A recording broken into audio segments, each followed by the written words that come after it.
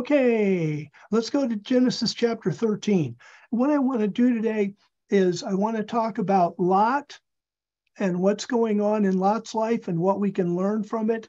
And then also is an extension, how Lot managed to get in trouble, how Lot managed to get captured by the enemy, and what did the enemy do and why did they do it and why is it recorded in Scripture.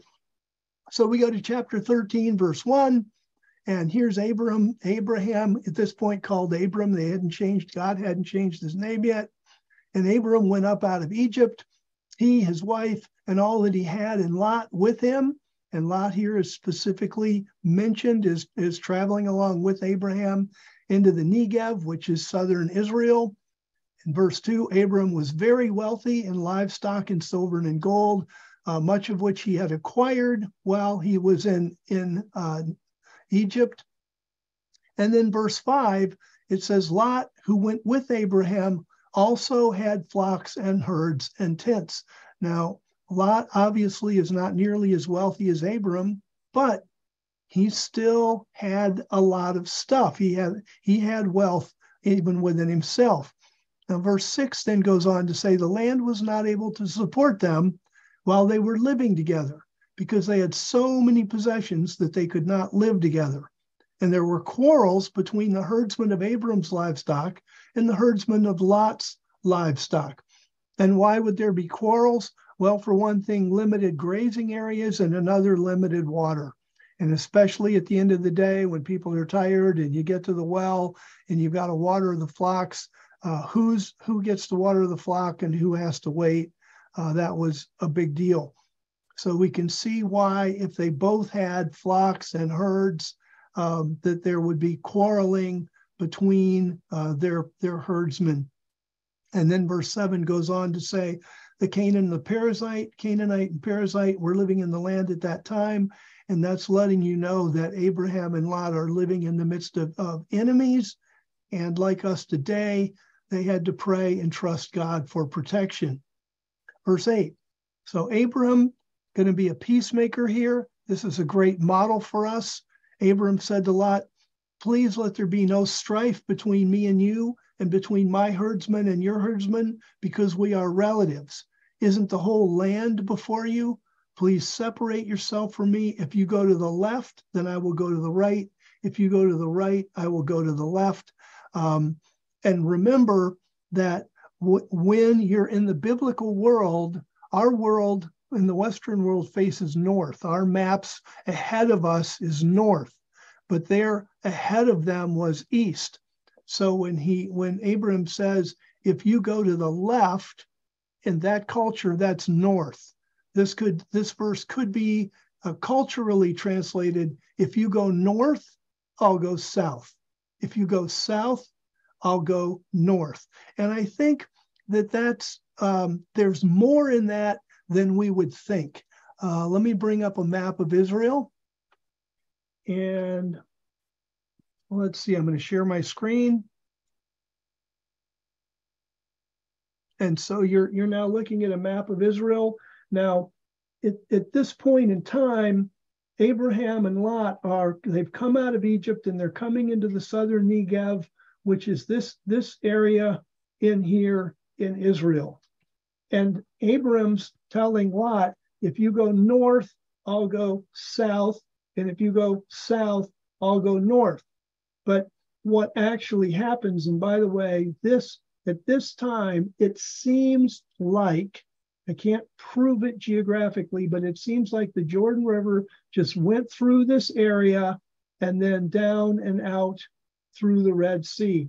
That this huge depression that we now know as the Dead Sea didn't exist. What we can know for sure is that this southern part of the Dead Sea did not exist.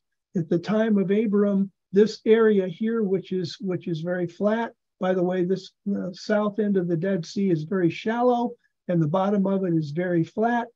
And this was called the Valley of Sodom, or as we translate it in the REB, the Plain of Sodom. So notice that Abraham talked about going north and south and not to the east. My gut feeling is because Abram knew, I'll stop sharing, that's because Abram knew that to the east there was trouble.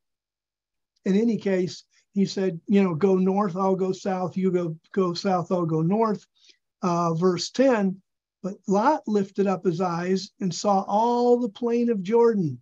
And that's what now is the southern basin of the Dead Sea, that all of it was well watered as you go towards Zoar.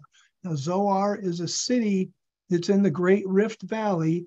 It's right now, it would be just south of the Dead Sea. Currently, it's unlocated. The destruction of Sodom and Gomorrah wiped out what we call the 5 cities of the plain. And so the exact position of Zoar, like the position of Sodom and Gomorrah, is not known. But in any case, it was well watered, like as you go to Zoar, like the Garden of Yahweh, which of course would be the Garden of Eden, like the land of Egypt. And then the Bible informs us specifically this was before Yahweh destroyed Sodom and Gomorrah. Verse 11, so Lot chose the plain of the Jordan for himself, and Lot traveled east. Now we can give Lot initially the benefit of the doubt. It is possible that Lot didn't know how wicked the people of that area were. It is possible. Frankly, it's unlikely. The reason I believe it's unlikely is because in those times when, Lot and Abram were still fairly small in the way they were, little bands, versus the Canaanites, the Perizzites, the Amorites that were around them. They were kind of constantly taking the temperature of how people felt about them, what kind of danger were they in, that kind of thing. For Lot not to know that the people of Sodom and the Gomorrah and the surrounding area were evil, it's a little hard for me to believe. It is possible. In any case, Lot chose that area. It obviously was well watered. It obviously would have been very good for grazing and for raising, cattle and sheep and goats and that kind of thing. So verse 11, Lot chose the plain of Jordan for himself. He traveled east, so they separated from each other.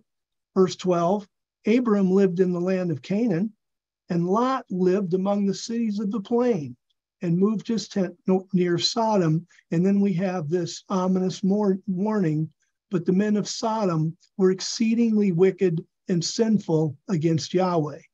It would not have taken Lot long to figure that out. But, and this is where, again, like in Gail's prophecy about God giving us strength, and in the fruit of the Spirit, where it talks about self-control, you and I have to have the courage and the self-control to do what's right. Lot moves near Sodom. Now he finds out very quickly that the people are wicked. But instead of, he's a herdsman for Pete's sake. He lives in a tent. He's got flocks and herds like Abraham does. How hard would it be for him to move and say, whoops, I made a mistake? Instead, he gets more and more deeply embroiled in the society. By the time we get to Genesis 19, what do we find? Lot has become a judge. So you go to Genesis 19, the 2 angels respond, the angels come to Sodom. Lot was sitting in the gate. So he's an elder. And in verse 2, he says to the angels, he doesn't know they're angels, but he says to them, my lords, please turn aside to your servant's house. So now he's living in the town. And verse 9, the people reveal to us more what's going on with Lot, but they said, stand aside, because, Lot was going to block the door. They said, this one came to live as a foreigner, and he appoints himself as a judge, which probably didn't exactly happen. Now we will deal worse with you, Lot, than with them, than with the men that we want to accost. And they pressed hard on the man Lot. So Lot here is creating his own problem. I want to go forward to 2 Peter. Let's go to 2 Peter chapter 2, because as you know, God rained fire down on Sodom and Gomorrah and destroyed them. And he used Sodom and Gomorrah as a model, as an example of what will happen to wicked people. But let's look what we read here in 2 Peter chapter 2. It says in verse 6, well, it's talking about verse 4, if God did not spare, meaning that there's a day of judgment coming for sinners. Everybody has a choice not to sin. That's where you and I come in. It's difficult, but it's a privilege to be able to insert ourselves in the lives of people. And while I'm thinking about that, it is messy, but gosh, recently I had a conversation with a man whose life is a mess, and he admitted that, he played a part in doing this, but then he was upset at the church.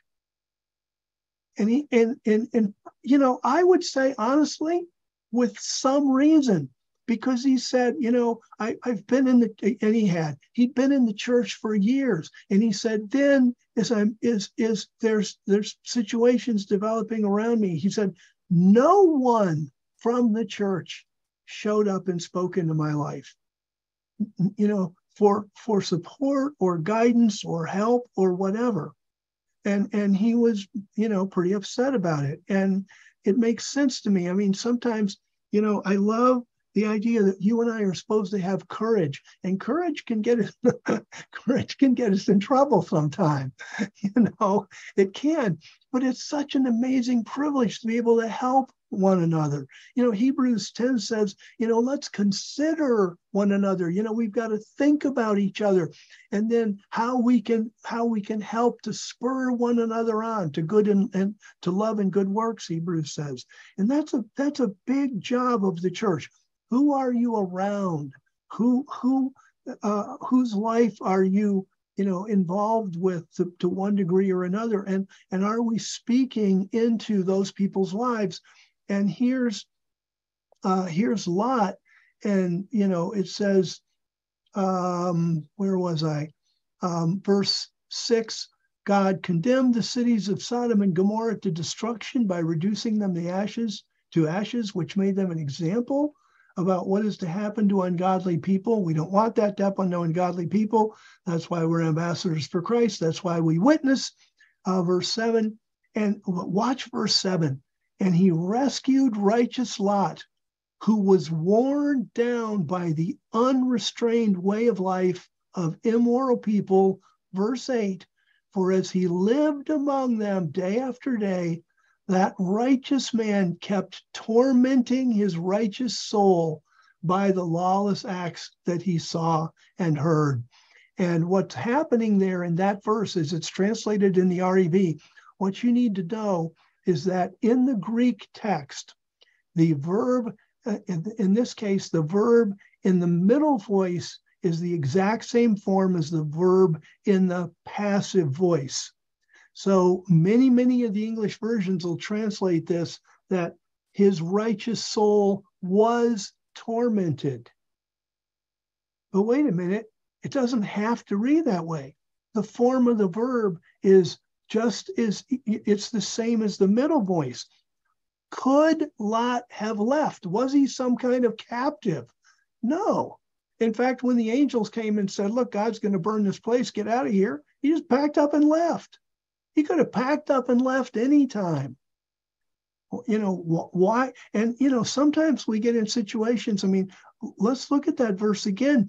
For as he lived among them day after day, that righteous man kept tormenting his righteous soul by the lawless acts that he saw and heard. Now, there's obviously an extent to which you and I can't withdraw from the world. I wish the world was a really nice place. It will be one day. It's not right now. We can't pull out of the world completely, but we know the things that torment us, and a whole lot of them we can do things about. For example, if watching an hour of the news every day gets you very upset, drives up your blood pressure, get your cortisol levels through the roof and that kind of thing, cut it out. Turn the TV off. You want to know what the news is? The news is the world's a bad place. It may be bad in different ways, but bottom line, every single night, the world's going to be a bad place. You're never going to turn on the news and not find the world a bad place. Ain't going to happen. So we have to be proactive. And Lot wasn't, and he could have been. And sometimes the situations that we're entangled with, there's so many different reasons to stay entangled. Like it might have to do with our family. It might have to do with our finances. It might have to do, there's 100 things. But if we can get somebody to talk with, and calmly, go have a cup of coffee or cup of tea or whatever, and sit and talk. Hey, this is my situation. I'm just tormented. What do I need to do?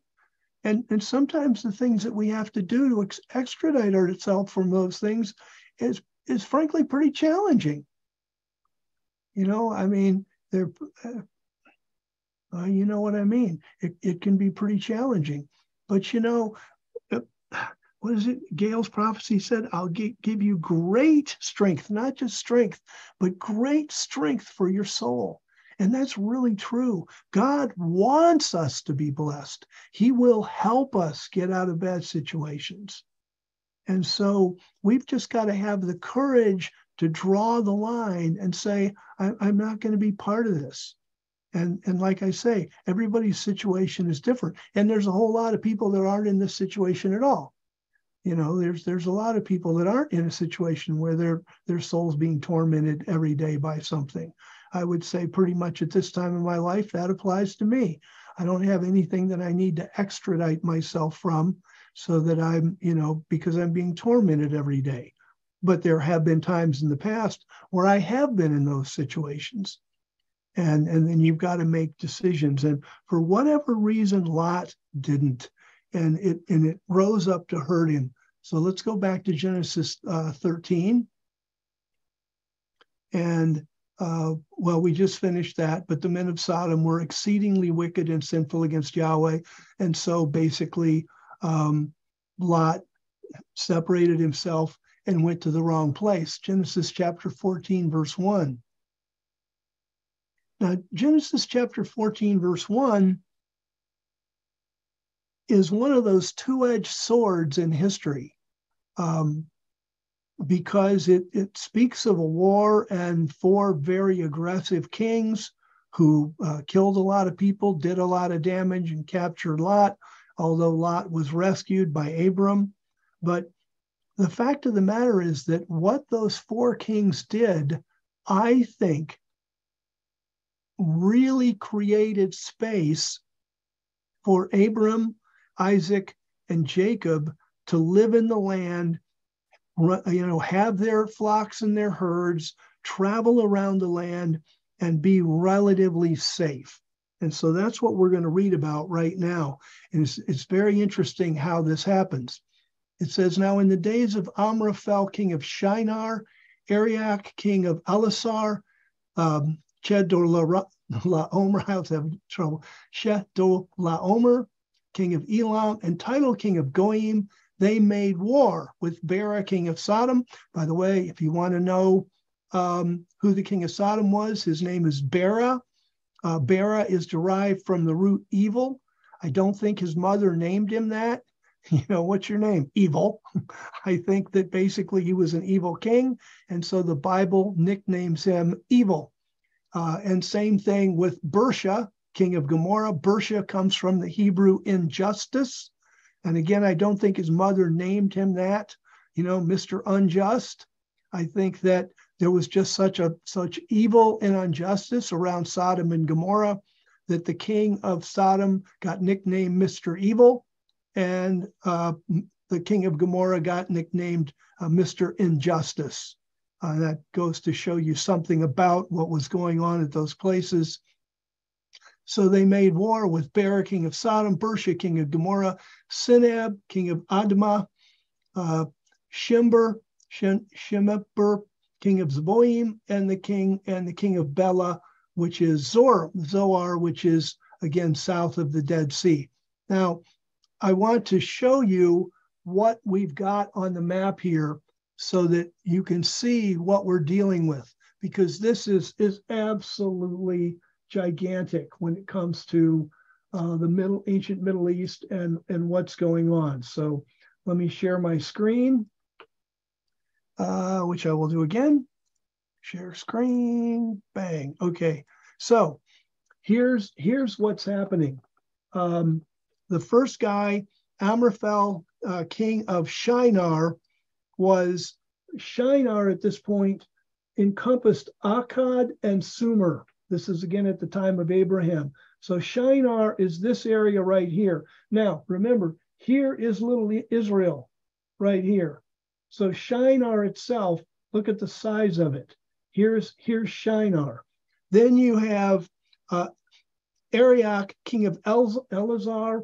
Elazar is believed to be a city up here. We're not really sure, but somewhere up here in northern Mesopotamia. The next king is Shedor Laomer, king of Elam. That's Elam down here. So he is the king of this area here. And the last guy is called Tidal, king of Goyim. We do not know where the city of Goyim was, but we know that Tidal is a Hittite name. And here's the Hittite empire up here. So the Goyim, it would be surprising if it wasn't somewhere in this area. So what you've got is a confederacy of 4 kings, and here's the size of it. That right there. That's the size of this confederacy. And they're going up against 5 kings, and here they are, right down in here, in a little area that's probably about 12 or 15 miles by maybe 20 miles. And that's the 5 kings that are going to go up against them. Gee, no wonder they didn't stand much of a chance. Then it says, and I'll stop sharing. So it says, these 5 kings, verse 3, all these joined together in the plain of Sodom, that is the Salt Sea. And again, Sodom is, the plain of Sodom is now covered by water. It's the bottom half of the Dead Sea, what we call the southern basin. So again, that's going to be 15 or so miles long and maybe 12 miles wide. And that's where this plain was. And basically these 4 kings who came down this way, and we'll see that in a second, and these 5 kings met together and had a confab and agreed to serve these kings. So verse 4 says they served Shedor Laomer for 12 years. And in the 13th year, the 5 kings said, we're done with this. We're not serving you anymore. And the Bible doesn't tell us exactly what that service entailed. For sure, it would have entailed an annual tribute of sheep, goats, cows, probably silver, gold, maybe male and female slaves. But that's basically how you would serve in that time period. Verse 5, so they rebelled. So they rebelled in the 13th. It only took the kings of the north a year to amass an army. In the 14th year, Shedor Laomer came and the kings who were with him. And then watch what happens here. They struck down the Rephaim and Ashtaroth Karnaim, and the Zuzim and Ham, and the Emim in Shava Kiriathaim, and all the Horites in the hill country of Seir, as far as El Paran, which is by the desert. Now this is huge, because as we take a look at this, what we find is that this entire list is Nephilim. The Nephilim were a fallen race, a mutated race of people that came. There was an outbreak before the flood described in Genesis chapter 6. There was an outbreak after the flood, and that's in all over the books of Moses. So we've got the Rephaim, and the Rephaim were descendants of a guy named Rapha, And you can see this in the scripture in a number of places. For example, if we go to 2 Samuel 21:16, let me see here. In 2 Samuel chapter 21:16 and verse 15, it says there was a war between the Philistines and Israel, and the Philistines themselves had been infiltrated by the Nephilim. David went down and his servants with him and fought against the Philistines, and David grew faint.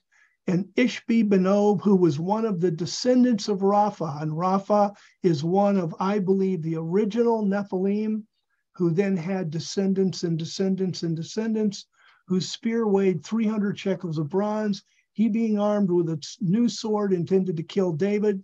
But Abishai, the son of Zeruiah, helped him and struck down the Philistine and killed him.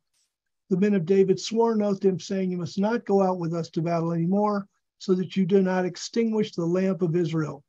After this, there was a war with the Philistines, this time at Gob, and Sibbecai, the Hush-Hathite, killed Saph, who was a descendant of Rapha. So among the Philistines, you've got Goliath, you've got this guy, Ishbi-Benob, you've got this guy named Saph. There was a war again with the Philistines at Gob, and Elnathan killed Goliath, the Gittite's brother. So Goliath was a Nephilim descendant, and his brother was, and then there was a war at Gath. There was a man of great size, eat me and blah, blah, blah. He was a descendant of Rapha. When he mocked Israel, Jonathan, the son of Shimei, David's brother, struck him down. These four were descendants of Rapha. So that was Ishbi-Benob, Saph, Goliath's brother, and this man of great size, and of course, Goliath himself. So within the Philistine nation, just in their battles against Israel, there were at least 5 of the Nephilim in their ranks. And of course, there would have been many more than that. So that's about the Rephaim. Going back to Genesis 14. So we're in verse 5. So here's the Rephaim, and then the Zuzim in Ham. And if we go with this, take a look at Deuteronomy chapter 2, verse 20. What I want to show you here is that in all of these cases, Deuteronomy 2:20, the people that it said this army killed from the north were all Nephilim. They were all huge, incredibly evil, controlling, unsavable, if you will, or unable to live righteously. It was a genetic aberration. So verse 2:20, that also is account of the land of the Rephaim. Rephaim lived in it before, but the Ammonites called them Zamzumim. So we have the Zamzumim, or the Zumim as it's abbreviated. They live in Ham, and they are Nephilim. And then we go back then to Genesis 14. So we've got the Rephaim, we've got the Zuzim, and we've got the Emin, and they live here in Sheva Kiriathaim. So let's see them. Deuteronomy chapter 2, back to Deuteronomy chapter 2 and verse 9. Let's see.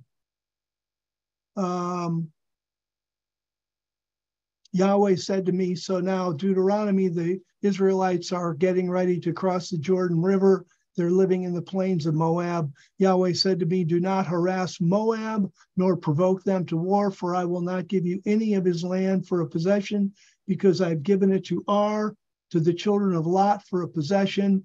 Verse 10, the Emim lived in it before, a people as great and numerous and as tall as the Anakim. Like the Anakim, they are also regarded as Rephaim, but the Moabites called them Emim. And then verse 12 mentions the Horites, the same thing. So now when we go back to Genesis chapter 14, then what we're seeing here is that the entire Transjordan is basically infiltrated with the Nephilim. And when these four kings from the north come down, what do they do? They strike down the Rephaim, they strike down the Zuzim, they strike down the Emim, they strike down the Horites. So basically, this super evil race that's controlling the Transjordan is basically completely wiped out. And that then, we can imagine what would have happened if they hadn't been. You know, the adversaries working in them constantly, they would have been a lethal danger to Abraham, Isaac, and Jacob. And it's amazing that the towns that are mentioned and the people that are mentioned, that's really what they did. And let's see if I can show you this here. I'm going to share my screen again, because this comes out of Bill Schlegel's Satellite Bible Atlas. I'm going to share my screen. And so what do we see here? The kings of the north, way up north off my screen, as you can imagine, in their huge armies. And what do? They come down, and the towns that they're going to hit are all on what's called the King's Highway. And the first thing they do, they wipe out the Rephaim, they wipe out the Zuzim, they wipe out the Emim in this area, and then they travel on down. I'll share another screen. And so they come down the Transjordan, wiping out those guys. Then they come and swing this way, and they're going to wipe out the Horites in this area. Then they're going to go to Kadesh Barnea. We'll see that. Let's go back to Genesis 14. It says the Emite, verse 6, and the Horites in the whole country of Seir, as far as El Paran. El Paran is the wilderness of Paran on this map. Here's the wilderness of Paran. So these armies came wiping out the Nephilim. Why is it mentioned the Nephilim? Two reasons that I can think of. One is because they were the sworn enemies of God, and two, they were the ones that were so evil and controlling. They were the kings and rulers and power brokers, kind of like Goliath and the Philistine army. So he wipes these guys out, and he wipes out all of the Horites in this area, all the way down to the wilderness of Paran, and gets over here to Kadesh Barnea. And it says that in verse 7, then they turned back and came to Kadesh and struck down all the territory of the Amalekites. So the Amalekites were living in this general area, and they killed off the Amalekites. And, you know, they were sworn enemies of Israel, as you know. And then it says, and also the Amorites that lived in Hazazon Tamar. The Amorites are more people that were infiltrated by the Rephaim. Hazazon Tamar is also called En-Gedi, and it's got other names as well, but it's this town right here on the Gulf of Aqaba. So they came down here, wiped out the Horites here, wiped out the Amalekites here, swung down, wiped out the Amorites here, and now they're going to go back north. And whereas they came down on, and now we'll go back to a different map, whereas they came down on the west side, the east side of the Jordan River Valley, the Rift Valley, they're going to go back up on through the Jordan Valley, and that's why they're going to stop here and attack Sodom and Gomorrah.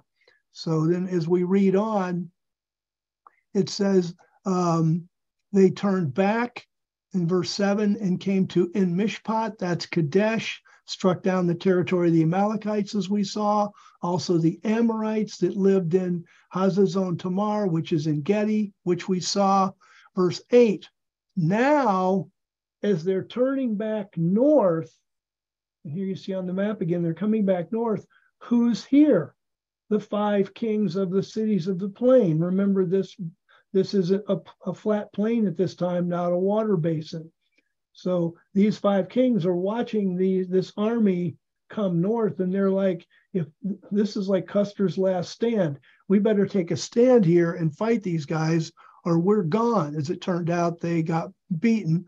But anyway, it says, verse 8, the king of Sodom, the king of Gomorrah, the king of Admah, the king of Zeboim, and the king of Bela, which is Zoar, went out and they lined up in the plain of Sodom for battle against them.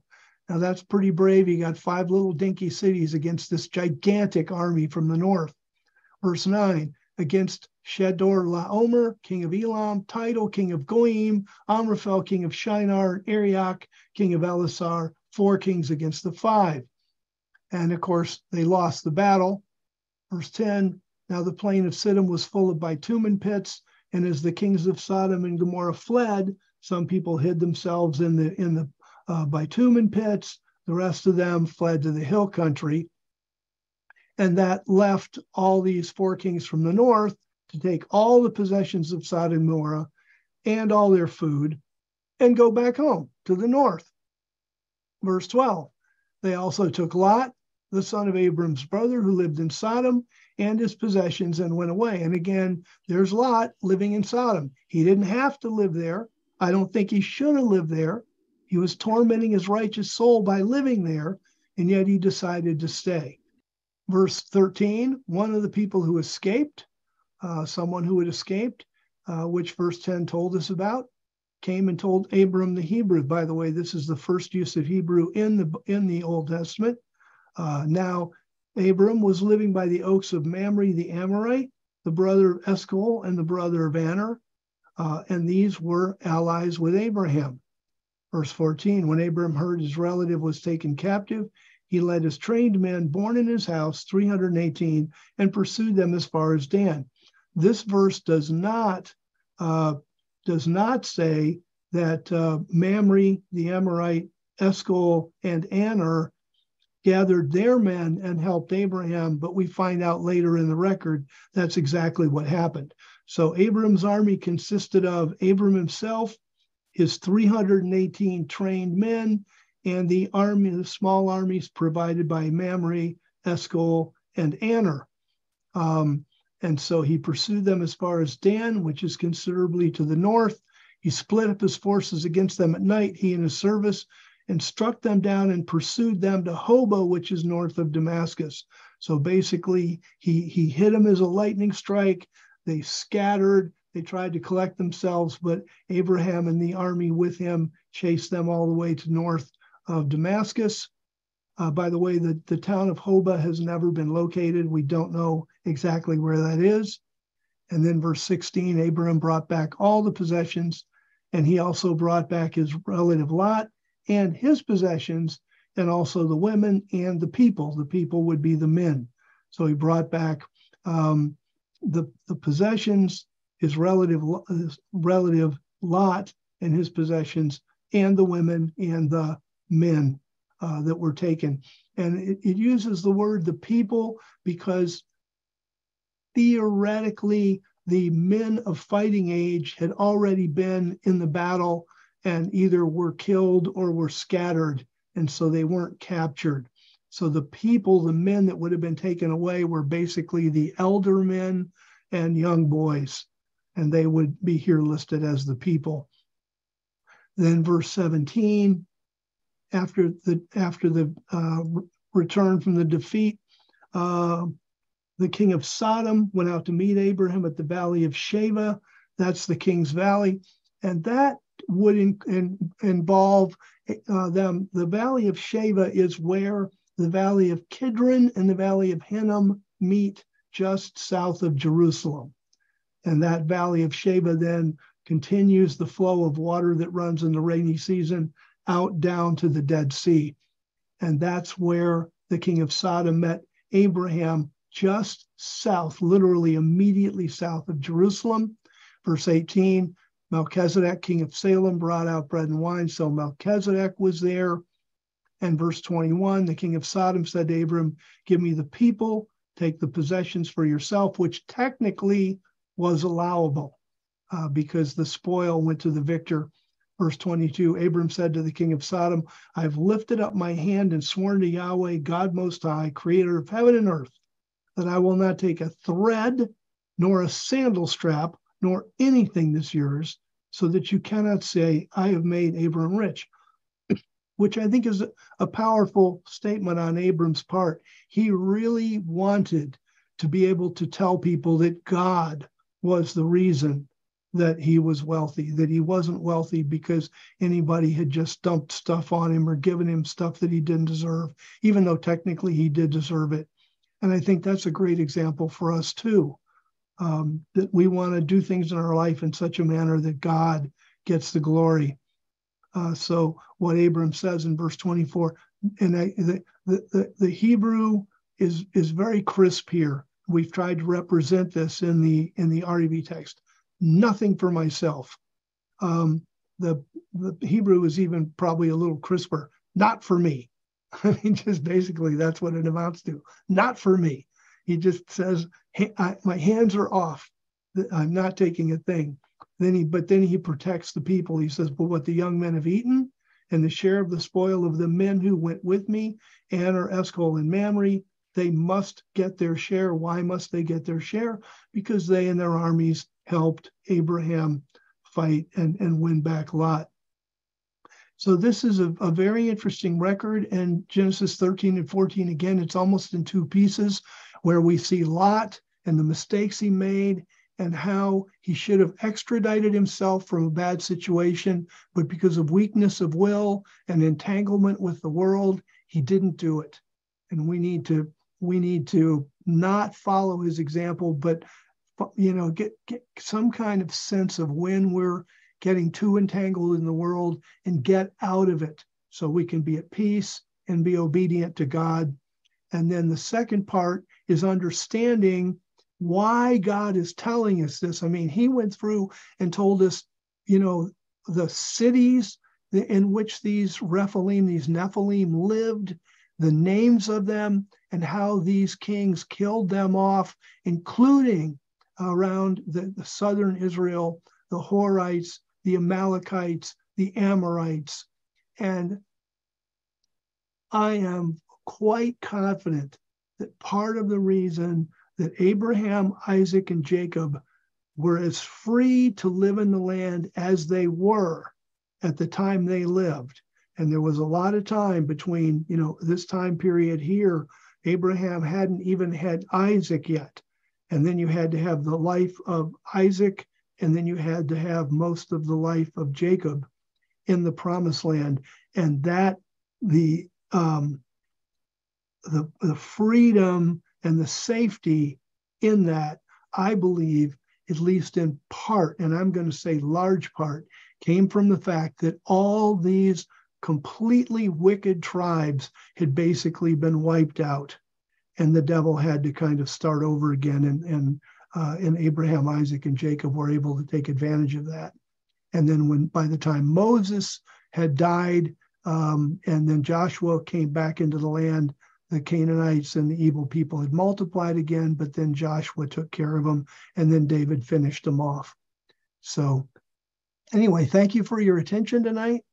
This was really interesting to study and to learn. Some of the stuff I didn't know until I began translating this area with Bill, and we began saying, why is this here? What does this mean? That kind of thing. And it's just a super blessing to get to share it with you. So thank you very much for your attention.